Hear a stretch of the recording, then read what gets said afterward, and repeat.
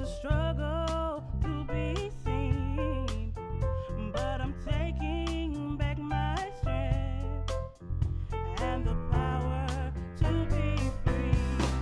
But I learned to move forward, making room to grow, finding love and hope, and the power. It really was influenced me a lot too, because I felt even though I had been a part of the civil rights movement, of the sit-ins on my college campus, I was just a part of that. Having the experience with the encampment left me with a sense of empowerment, that I really had the power to influence other people, to tell our story. Our whole focus was poverty, Appalachia, and civil rights. So we saw poverty and lived with the poverty in that week's experience. But it wasn't until the encampment that I actually felt like that was my fight as well. Till I internalized it and realized that I wasn't just a witness to what was going on around me, that I actually could be an active player. And not just could be, but needed to be. It was at the encampment that I found that spark, that I found that kind of twist in my reality, that indeed I needed to do something to try and make my mark and create change in the world. It also opens your eyes to so many issues in the world that, while you might have learned about them in school, you've never really seen firsthand. And it really gives you a deeper understanding of the ways in which our society needs to change, needs to fix itself. Matthew East Spetter, a man from Holland. And thing I remember him is wearing a short-sleeved shirt and a big tattoo of numbers down his arm. And he never spoke of them, but he spoke of looking ahead, you know, and that things can be better, but you've got to make them better. And I just found it to be the most exciting 6 weeks that I'd spent in my life, because it really had a bearing on everything I did and relationships that I had. Started out as a teacher, and I was very active in the teachers union in Los Angeles. And for 8 years, I was an officer of United Teachers Los Angeles. Got arrested for a teacher strike. So really the encampment just had a great impact on my life. Growing up, this was the first time I got to talk about it with people and hear people's stories more directly. And people really shared with me what it was like to be targeted by racism. And that was huge for me. I needed that information so deeply. And what it did is it gave me, it was empowering. It gave me tools and the sense of power, that I had power with my privilege. My first taste at actually applying myself to some kind of social justice was in the encampment. We went up to DC and sat down with the DOJ, and we had a focus group meeting that talked about the problems in our communities. And so everybody had different problems in their communities, and we all got to share that and try to advocate for something and feel like our voices were heard as like 16-year-olds. Our charge was sit in this room and get together and figure it out, and figure out how to work with each other. We know we're all from different places. I mean, this is what I remember believing, and I think I'm accurate in saying this, that we came from different religious backgrounds. We came from different layers of the socioeconomic strata. We came from different geographic areas, you know, so it was the beginning of saying, hey, you know, you've got to work it out if you want to get along in this world. My experience there was very eye-opening, although I knew there was racism, but I think we experienced a lot of that in Barboursville, Kentucky. We were an interracial group in the middle of a hollow in Barboursville, Kentucky, and we got all kinds of pressures from threats, bomb threats, to harassments. And I know our leaders protected us a lot. I learned about like all the different issues that were going on and how to pay attention to like what's going on in government and how things work and how things work to divide us and how we can work to reunite each other and help each other as human beings should. The intensity of the whole thing. There's no words for how every day kind of shaped my thinking about the world and uncovered a lot of the baloney that I had been fed about the world, and solidarity just all through it. So I've learned a lot about Mississippi history and the legacies of slavery, sharecropping, mass incarceration, convict leasing, a lot of the current issues that still face communities in Mississippi, as well as the culture and the language and people of the Choctaw Nation. I learned that we're not individuals living this privileged life, but we are part of a network that is woven and strengthened as we live and work together. And one of our encampers was proactive and got Malcolm X to meet with us. And I'm not sure, I can't remember if he came to Fieldston to meet with us or if we went somewhere to meet him. I think he came up to Fieldston. I think most of us from that year developed a sense of empowerment. We felt we could do anything. And I think that helped us through our life. I began to understand the extraordinary gift that I had been given by being exposed and working and living with people who didn't not just look like me, but think like me, people that came from different cultural backgrounds, people who had different values.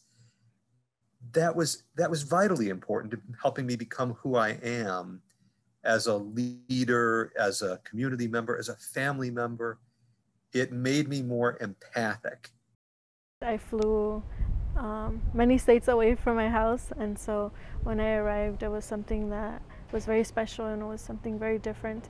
The topics really were new to me because a lot of the topics were taught in school, but not to the extent and the depth of the encampment, the way the encampment taught and spoke about these topics like discrimination.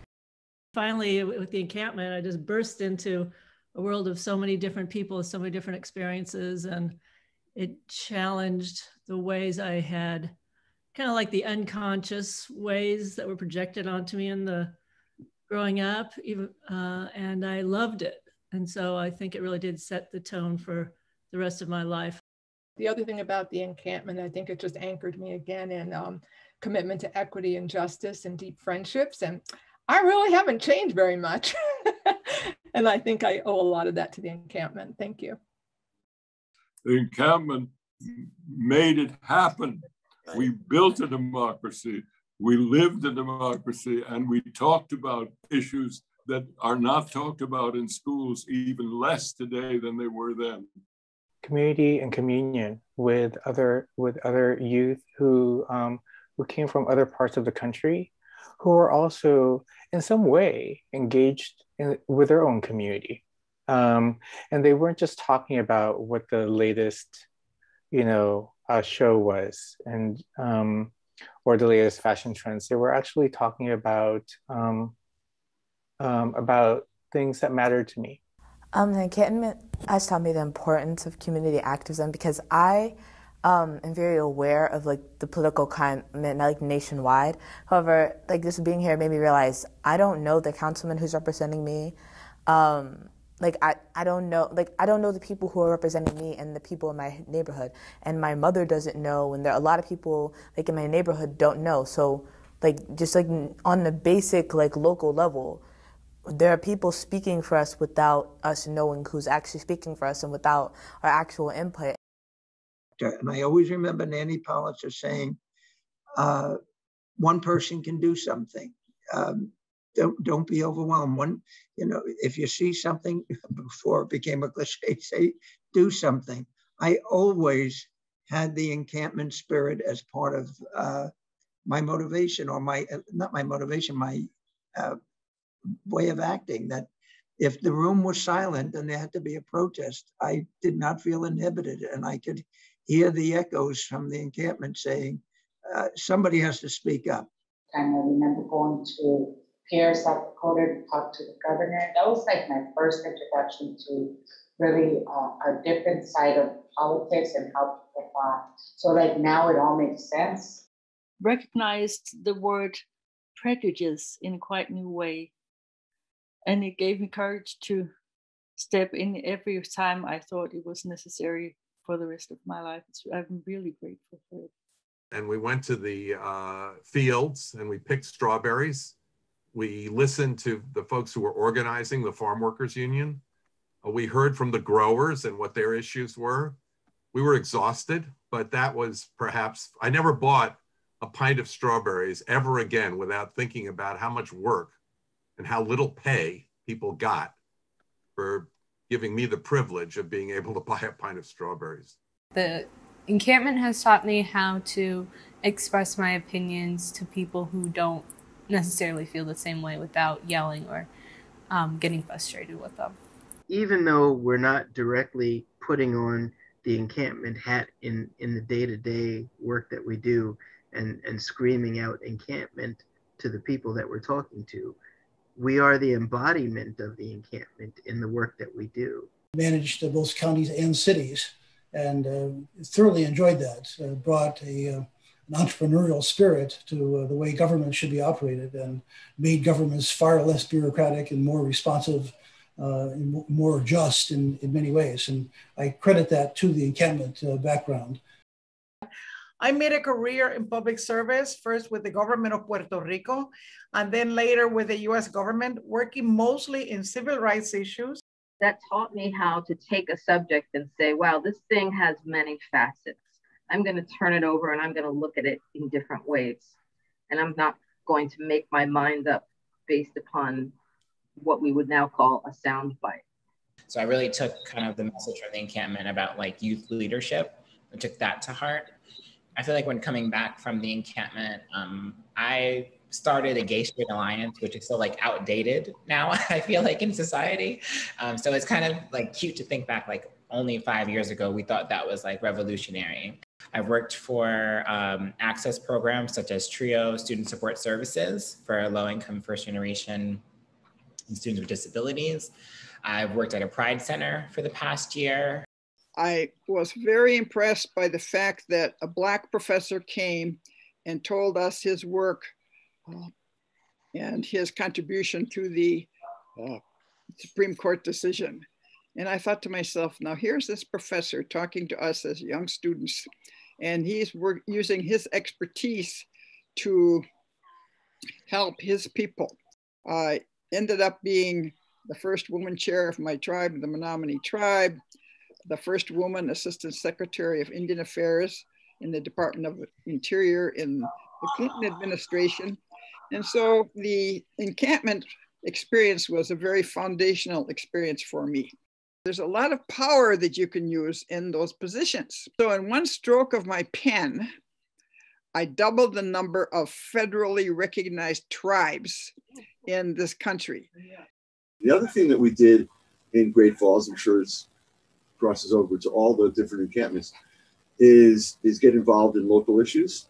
I was on the environmental team, if you will, in Great Falls, and we cleaned up a part of the Missouri River. And I've always loved this connection and this way of being with young people.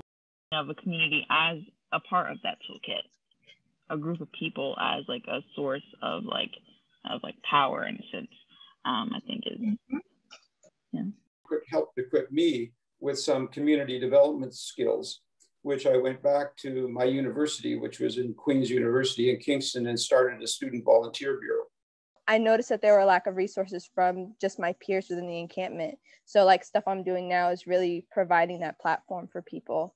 So for example, I went back to school and I started the Multicultural Student Union, but like as an alum at Williston, I now kind of am really pushing the headmasters to, hire a diversity recruiter, to hire a person to work within admissions, and fixing curriculum and things of that nature. So I'm still fighting as usual.